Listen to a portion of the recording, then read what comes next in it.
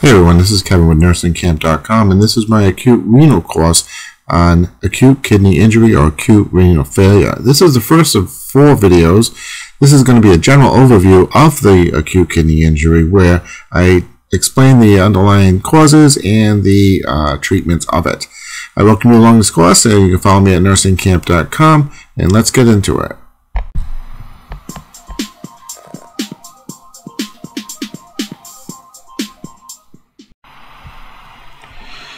Hi, this is Nursing Kamp, and this is what you should know about renal acute kidney injury, an overview where I go over the 7 most important things about acute kidney injury, the overview, the phases, urine output, pre-renal, post-renal, intrarenal, and the nursing 7, where I break everything down into acute kidney injury. So let's get into it. When we're talking about acute kidney injury, what we're really talking about is perfusion.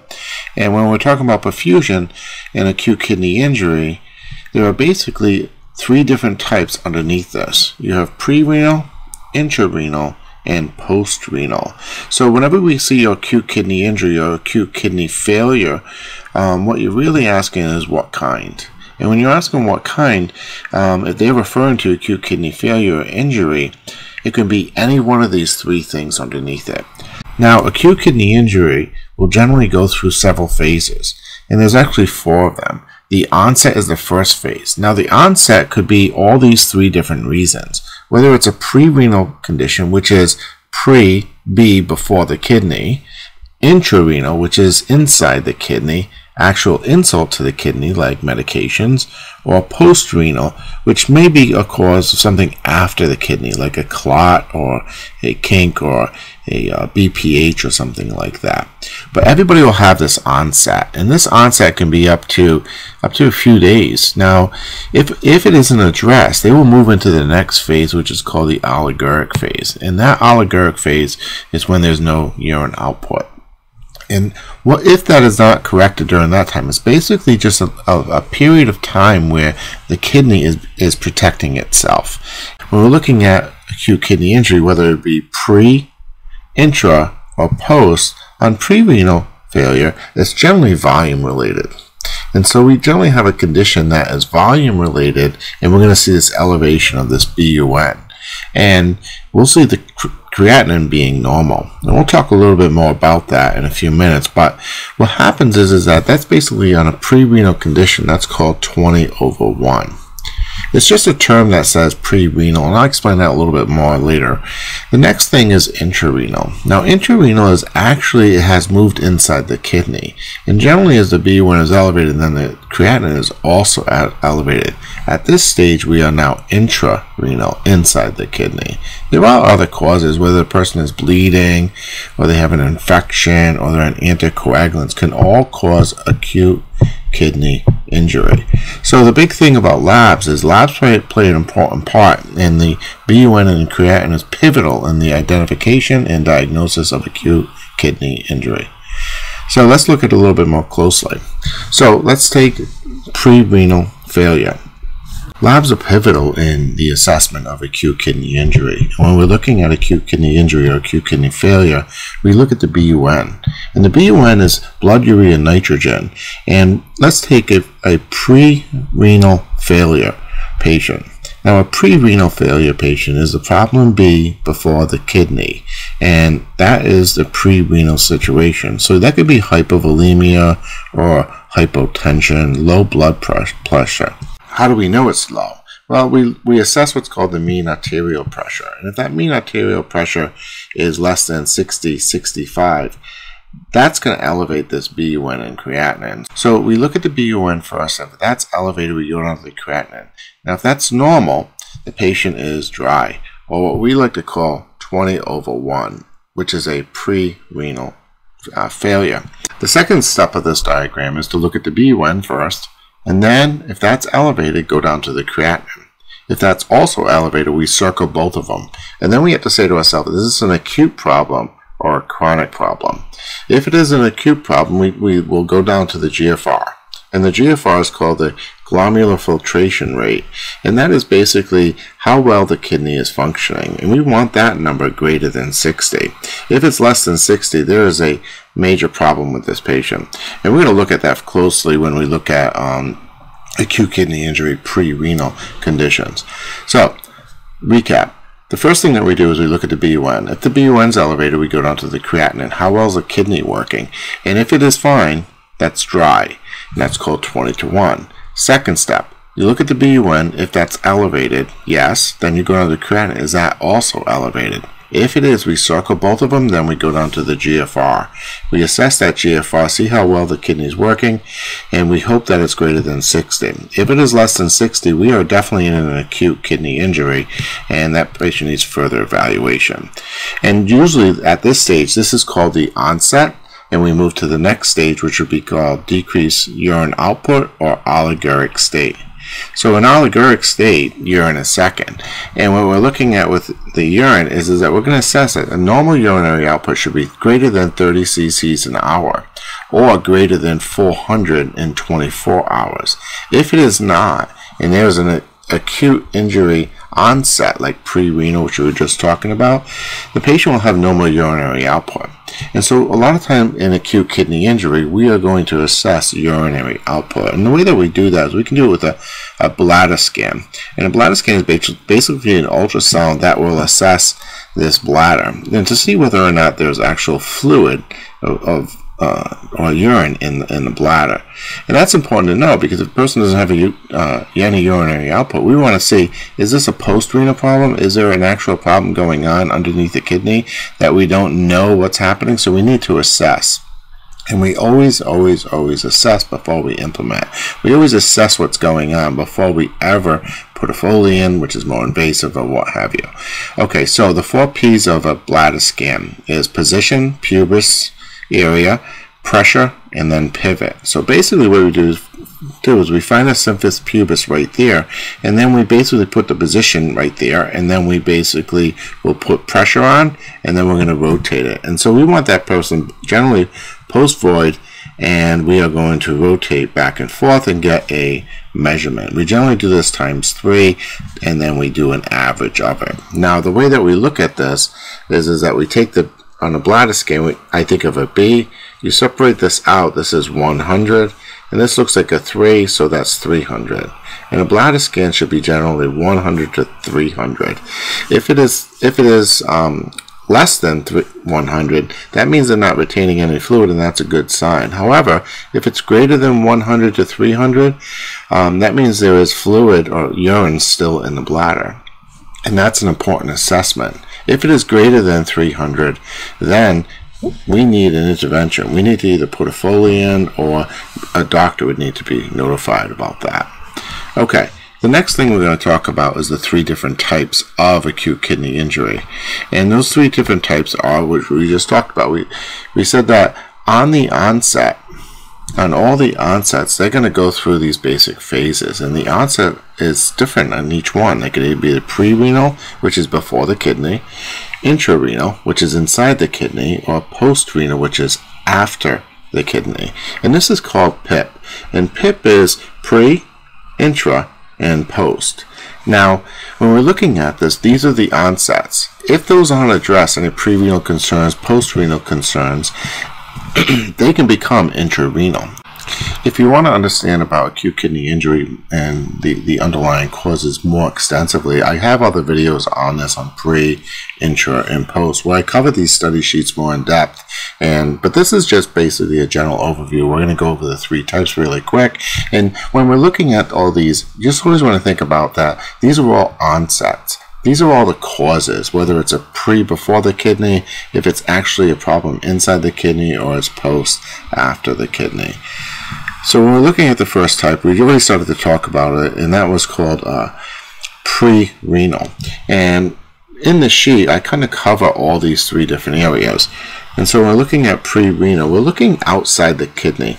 And when you're looking outside the kidney, the problem be before the kidney. And this area is like hypotension, hypovolemia, hemorrhage, bleeding, like a H&H is low, heart failure, hypoperfusion, or if they're peeing, puking, or pooping, like vomiting or infection or burns with extreme fluid shift, especially with burns. So volume tends to be a key priority with burn patients. So what happens is that this dry state right here, we evaluated that BUN and creatinine. And we said earlier is that you look at that BUN. If that's elevated, you go down to the kidney. And what you're really trying to figure out is how well is that kidney working. And if the kidney is normal, the creatinine should be normal. And that means that this is an outside state. This is a pre-renal concern. When we're talking about post-renal problems, we're talking about after the kidney. And whatever that problem is, it's outside the kidney. It's on the after. So generally with pre-renal problems, the problem be before the kidney. So like hypovolemia, we can correct with volume, fluid, or hemorrhage. We can give them blood. And post-renal, we generally prevent it from happening. And it's generally things after the kidney, like clots. So we have the 3 C's, which are clots, cancer, and crystals. But if you generally think that the problem is after the kidney, we generally try to prevent that. So when talking about clots, we may have somebody who has BPH and they have a removed their prostate, and generally when a patient has like a prostate problem and their BPH and it's elevated and the urine can't get out, and so generally we give them alpha-1 blockers, alpha-1 for 1 prostate. And what those alpha-1 blockers do is they basically will allow for the prostate to relax, and therefore the urine can pass through. Also, we have clots, which clots are generally because of, like, if we remove this prostate and, if you have a traumatic Foley or something like that, and that's why we do continuous bladder irrigation to prevent clots from forming. Crystals would be uric acid crystals and some medications. Also, some infections can cause a problem with post-renal, and also neurogenic bladder. Now, neurogenic bladder is something where the person will be with autonomic dysreflexia, a T6 injury, or above, will generally have a neurogenic bladder, which they'll need a regular bladder program, like intermittent catheterizations to prevent a post-renal problem. Also, any normal person can just get kidney stones, and that could cause a problem with that. General rule of thumb is that with post-renal failure, we generally always do a bladder scan to assess whether or not that person has any urinary retention or anything like that. And that number we want less than 100. And if it is greater than 300 or 250, generally an intervention needs to be done, like a Foley or something like that. The last phase we're going to talk about is intrarenal failure. Now, intrarenal failure, when we took it in context, is when you have pre-renal failure, you have a problem be before the kidney. And intrarenal problem is a problem inside the kidney, and post-renal is a problem after the kidney. So when you're looking at intrarenal, now things generally cause that are medications. Now, medications that we give, now they could be related to contrast in these medications, like Motrin or amphotericin, or even pre-renal problems. If you don't deal with that hemorrhage or that hypertension, it will eventually become an intrarenal problem. Or the patient maintains acidosis for too long, it can become intrarenal or in a hypoxic state. How do we know it's an intrarenal problem? Well, generally that is that we're always monitoring the BUN and creatinine. And if that BUN is elevated, we go down to the creatinine. Now, in any other state other than intrarenal, you have the BUN that's elevated in a normal creatinine, because that creatinine says that the kidney is working fine. But if you have an elevated BUN and an elevated creatinine, you circle both of them, and then you say, is this an acute problem or a chronic problem? Well, we're talking about acute kidney injury here. So if you gave metformin and contrast together, you could have an elevation of this BUN and creatinine. What do we do after that? We go down to the GFR, and we look at the GFR and see how well that's functioning. If it is greater than 60, the kidney is somewhat reserved. However, if it's less than 60, that acute kidney injury is much more complicated and problematic. Alright, let's pull it all together. Alright, acute kidney injury. The main concern with acute kidney injury is that it can happen to anyone, whether they're walking, coming into the hospital, or being in the hospital. It really has no differentiation on sex or ages. The main symptom of acute kidney injury is understanding any pre- or post-renal problems that could be causing it, like a BPH or hypovolemia, hypotension. The main symptom is generally when we see urinary output.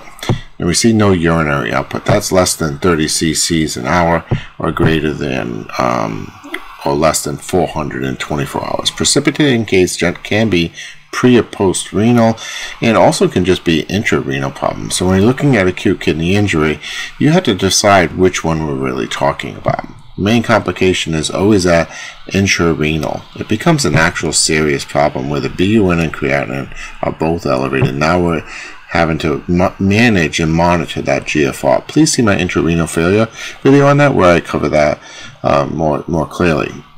The acute 3 is always calling about decreased urinary output less than 30 cc's in 2 hours or less than 400. Also, if the patient has a pre-renal or post-renal concern, you would want to notify the doctor about that. And anytime the BUN and creatinine are both elevated and it's an acute situation and the GFR is affected, a doctor would want to be notified. Depending on the condition, the patient might be on a monitor. Blood pressure is always monitored for BP, blood pressure.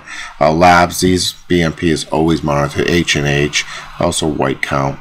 Not so much the renal or liver unless it's post problems, and then anticoagulants and BNP with CHF. Temperature could be elevated, pulse could also be elevated, respiration for anxiety or pain, and blood pressure can be low. Mean arterial pressure can be low, and pulse ox could be affected. This could be too much fluid or too less of fluid. Pulse can be variable, and mentation could be disorientation or anxious. Depending on the problem, I mean, that's the big key with acute kidney injury. You need to figure out which one it is. Acute, pre, post, or is it intrarenal? And that's the major key with this. Is acute kidney injury, like I said before, is a general condition. Most of these patients can be discharged or they are sent to an ICU for closer monitoring. Complications are, as they stay in acute kidney injury, they end up being in recovery phase for up to 12 months, and that's a long time. And as we talked about previously, that there's 4 phases that a person will go through. The onset is the pre or post-renal problem or intrarenal. So the oligarchic stage can last up to about 3 weeks, and then the diuresis stage can actually go from 2 to 6 weeks, which is a very long time where you're really managing that fluid volume status. And like I said before, recovery could last up to 12 months. All in all, acute kidney injury is a almost reversible condition if it is treated and identified quick enough. If not, we go into the next phases and we address them more aggressively. Well, that's about it. My name is Kevin with Nursing KAMP.com, and you can see my other videos where I cover intrarenal a little bit more clearly and the other videos. So I welcome you aboard, and if you're not following me now, follow me on social media or Instagram and become a member today.